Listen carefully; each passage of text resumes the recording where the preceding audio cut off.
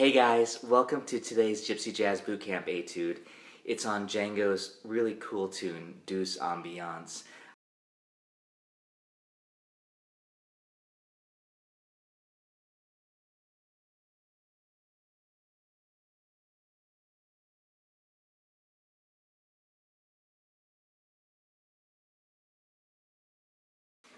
So let's get started with this Etude number 1. I am going to make a separate video just for the chords and just for the melody, which I feel is very important to learn the tune and also the chord progression. So I'm not going to really go into it too much. I might just talk a little bit about the harmony, about what I'm thinking. And again, this PDF is available on my Patreon site. So the first 4 bars, even though the chords are kind of switching pretty quickly, G minor, D7, G minor, F/A, B flat 6, B dim, C minor. Even though there's a lot of chords that the rhythm player usually is playing, and again, this is all on the chord sheet in the Patreon page, I'm just thinking G minor for 4 bars, essentially, with a G7 chord on the 4th measure, leading us to C minor. So basically I'm thinking this, G minor, G7, C minor, G minor, A flat 7, D7, and then back to the repeat. And that A flat 7 to the D7 is just tritone substitution, so it's really just D7. But of course the A flat sounds pretty cool. It creates a D7 flat 9, flat 5 sound. Okay, so here is the first 4 bars of the Etude number 1. We have this G minor triad we are embellishing. Again, I'm just thinking G minor. I'm not following the changes in this Etude. Number 2 will be a little bit more to the chord changes. So we have this. And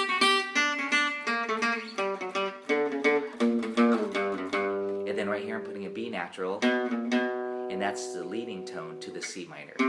So that's where I'm thinking the G7. So again, it's 1, 2, 3, 4.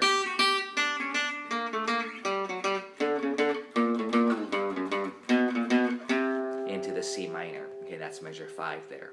And now on the C minor, I'm just targeting the C minor triad. And that was it. That was 1 measure. Back to G minor. A flat. And D. Okay, so again, I'm just kind of targeting the chords there. That part, I do like to follow the chords. And this is the fun part of it. You can see it's kind of a simple exercise, this lower neighbor tone. That's very Django. Again, these etudes also, especially this one, number 1, I usually try to have pretty kind of beginner, intermediate friendly. These are just really important, foundations. It's not anything too fancy, but I think it's great at all levels to be able to do this. So let's do all 8 measures through that. 1, 2, 3, 4. G minor, lower neighbor, B, leading tone, C minor, G minor, A flat, D. Okay, now we're at measure 9, and it's the repeat of the chord changes there, G minor, and I'm doing this enclosure technique.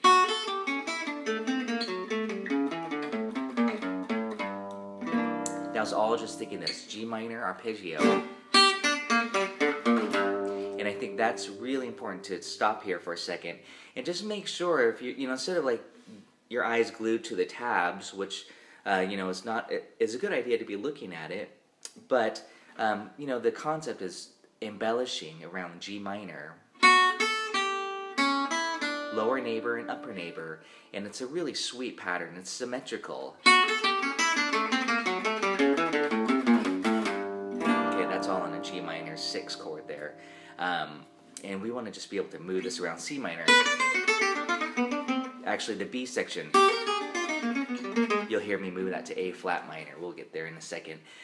So again, these are licks that you can use all over this song and any other song. Minor swing, go back to other songs. So here's the B, or not hit B section yet. Here are the second measure 9 through 16. 1, 2, 3, 4. And then I'm going to do a B diminished arpeggio, that's right on the G7 chord,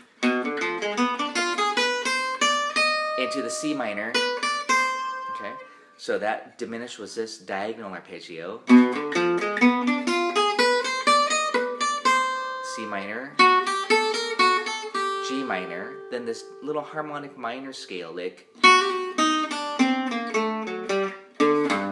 and that was just on that D7, A flat, D7, G. Very Django. So that is measure 1 through 16. Again, you can slow down this video or look at the PDF that is on my Patreon page. Okay, the B section now moves up a half step to A flat minor 6, and I'm doing the same type of embellishment here. I'm just kind of playing with the rhythm, creating some syncopation using anticipation.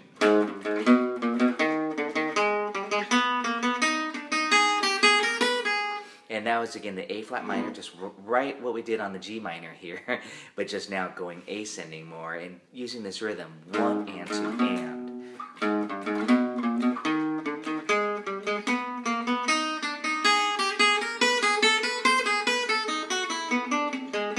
And notice the little connector lick from the A flat minor to the A minor, which, by the way, goes up to A minor 6, up a half step. Little cool chromatic usage there. And then once we arrive on the A minor 6, I'm doing this. Okay, so these are all coming back, these little licks. Then little chromatic triplet. And that leads us now to the last 8 bars. And that was, of course, our diminished run on this part. From that F7, E7, E flat, D flat to D7, that little cool chromatic fill there, dominant chords. I'm just thinking one chord, D7, so that's where I went. And then this little lick, 1. And that's, you know, the minor swing ending lick there. I use it all the time as a connector. Okay, so now let's go on to the last 8 bars of the tune. Now I'm kind of doing this cliche chromatic movement. You know what I'm talking about. I hope you have that in your repertoire. You might hear it as a sweep pick lick, but I was just doing this. And it's going from G minor major 7, G minor 7, G minor 6.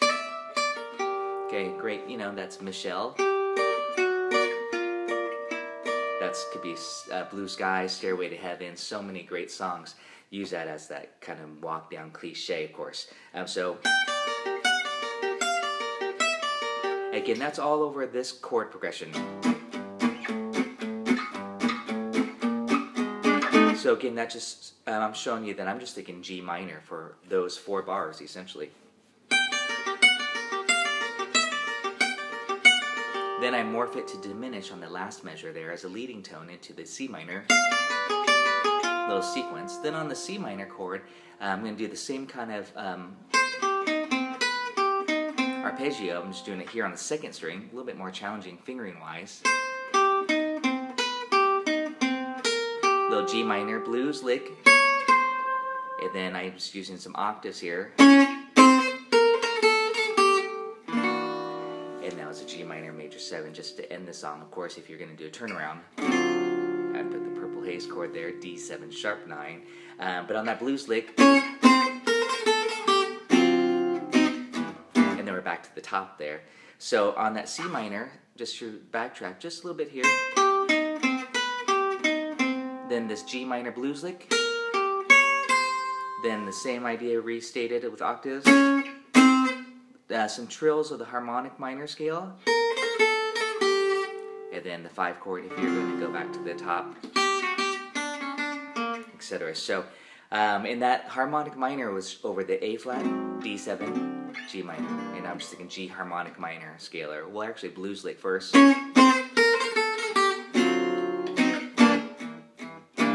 And there you go. There is Etude number 1 for Douce Ambiance. You can get the whole lesson package via my Patreon site, where you can just, you know, become a subscriber and you can have access to the melody, the chords, my Etude number 1, Etude number 2.